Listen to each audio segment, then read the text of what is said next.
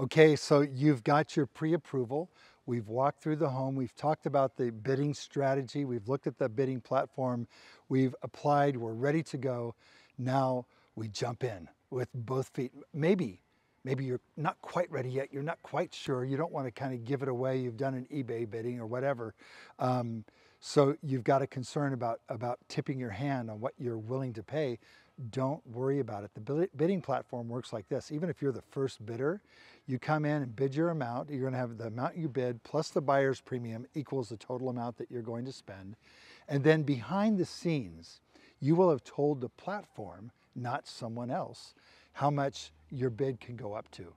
And that's really based on what you can afford, not some, not some number that you would never be able to do.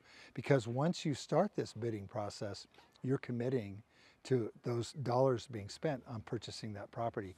If you're the highest bidder, you've made a commitment.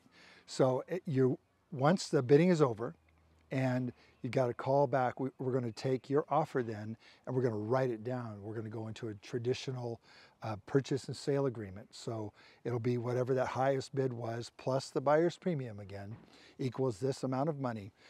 There's a 0.5% of the sale price that actually goes to pay the bidding platform for being there for us all to use it.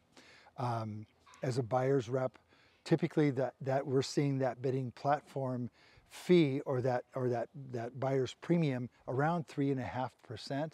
So it does cover you in the event you are using a realtor to represent you. And we certainly recommend that because you want to get professional guidance all the way through this process and not be surprised, right? Or stumped, right? So that's really as simple as it is. If you want to come back, you've got 5 open houses so you can see it again and again. So we recommend maybe coming early if you've got some family members or other people, you want to get their advice. The only times that you can see the property are during those 5 open houses that last 2 hours apiece. So there's a 10-hour chunk of time that this home would be open or a bidding home would be open for you to check out and see. So you've got yourself ready, you're equipped, you've got more knowledge now, hopefully, than what you had before. Let's go do some business and shop together. All right.